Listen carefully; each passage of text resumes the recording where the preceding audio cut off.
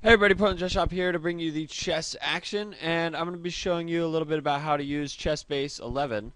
First, I want to give you a little bit of an update, though. I know that the U.S. Open as well as the World Championships is going on, and I haven't been covering it nearly enough. I am totally aware of that, but it's summer, and I quit my old job. I have a new job starting next month. I've been playing a lot of chess downtown in Portland, Oregon, and it's been really fun. The weather's been great. It's been sunny. So I've just kind of been enjoying myself, going on a lot of dates as well. So yeah, I haven't been covering as much chess as I'd like, but hopefully you're having some fun with your summer as well. So the World Championships has been like a draw every game so far, and in the U.S. Open, I think that's pretty interesting. I do want to cover that again. Anyway, so this is ChessBase, and this is ChessBase 11. There's tabs. This is called the ribbon, named after the Microsoft Word documents. So you have Home, Report, Maintenance, and View. And honestly, it's a little bit like Fritz in that there's a lot of buttons, and it's not even really that clear what all the buttons do. So this is a drill down, and you can find individual folders. Like if you had a database in a single folder, you could drill down with this and try to open it. But it's a little bit unnecessary to have this. So what I do have here is I have King's Gambit. This is a line that one of my friends came up with. So that's just a single PGN that has some games. Here are some games that I was preparing for my opponent Andrew. We were playing slow chess, correspondence chess, and I was using ChessBase to battle him. But mostly what I have is I have this thing called Big Database, and it's 2010, so it's a little bit outdated, but it has what is that, 4 million games, 4.5 million games, which is quite a bit larger than the Fritz 13 database. So I usually go into the Big Database, and what I'll do is double click it, and that opens up sort of a new page, and that has like all the games, 4.5 million games. So obviously I'm not going to scroll down and like find the individual game that I want. I have to click this board button. Right, there's all these different folders, and I'm not even sure. I mean, under statistics, you have one called Status Tikian, which is probably German, but I mean, piece probability. How often pieces end up on different squares? That's I mean, this is like not really necessary, right? Okay, let's put a knight. All right. So I have no idea how that works, but I was just trying to. Honestly, I think that there's a lot of unnecessary features in ChessBase 11. It's a pretty bulky program. So the only thing that's actually really useful is you hit the board button. I'm giving you the honest truth. You wouldn't hear it from anybody else.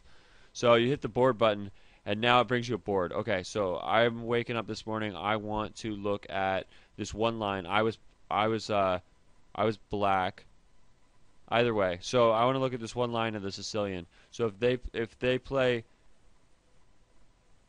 so here, here, here, and now here. Okay, so this is a gambit, and I think that this is a pretty interesting line. So after takes, knight takes, I think it's really strong in blitz, especially at the amateur level. So here, so this is the important stuff. So here it tells us the moves, the games, the score, and last played. So these are the different moves that have been played. This move, knight b to, can I draw? No. Knight b to c6 and a6 are by far the most common moves in this position. And you see that white has gambited a pawn, but white will have some initiative for that pawn. And so I was playing this at the park yesterday, so I just wanted to look it up and share it with you guys for the hell of it. So let's see. So knight c6, they're probably going to transpose. Bishop c4, that looks like the bait move, and now a6 is going to be played. Alright, so a6. You kind of have this structure, you're going to put the queen to c7, etc. So now o to o is by far the most common move, and now it looks like knight.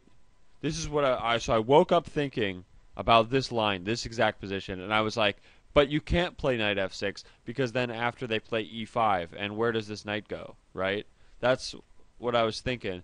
And so now with ChessBase 11, I'm able to see that in this exact position, the most common move is knight g to e7, which avoids that e5 push. So now if they play bishop here, you actually play f6 to f5, they retreat with the bishop, and you play b5, b3, knight g6, knight centralizes, bishop b7. This is pretty interesting. So the king is somewhat safe with these pawns. Queen comes out to h5. That's a pretty good move, probably. Takes, takes. So this is just the most commonly played line, but it doesn't mean that it's the best. So let's go back for a moment. And this position, I think this position was interesting. So the cool thing is we're over here on this tab over here. We have white and black, and we can go ELO white to see who are the strongest players that have played this position. So Kamsky played this position. He's the strongest player. He's also in the U.S. Open right now. So you can double-click that to look specifically at his game and see that he played knight here, and then he just played b5 immediately. Bishop b3, bishop b7. He avoided playing f6, which I think makes some sense because f6 does create weaknesses. So he put the queen to b8 and then moved the knight away. And you see that this is a pretty interesting position, and it looks like white doesn't quite have enough for the pawn with perfect play by black. But here's king f7. That looks pretty dangerous. So white does win the pawn back. So now we're pretty far to the opening. Maybe Kamsky just outplayed him. It looks like he did. It looks like this was maybe a blunder because of knight f6, right? Forking the two pieces. But anyway, so you kind of you use this reference tab. And you use this tab over here, and you kind of start to look, okay, who's the strongest player who played this position? Because not always the most commonly played position is the best position, right? So you kind of find a balance. You try to follow the best players, see what they did, as well as follow, what is most commonly played, and sort of find, where it works for where it's good for both players. So you could see that in this position, it looks like white has won about 40%, and then black has won about 40%. So there's about 22% draws or something. They should make it a little more explicit. There's way too many useless buttons and not enough clearly useful stuff in ChessBase. So I do think that the ChessBase products are kind of bulky. I mean, I wouldn't give them a 10 out of 10 rating.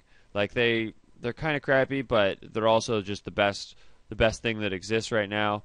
And maybe someday somebody like me will come up with some better software. But for now, you can still learn really a lot by using ChessBase, even if it's not a perfect program. So thanks for watching, Portland Chess Shop. If you like this video, that helps me a lot. Appreciate it. Bye.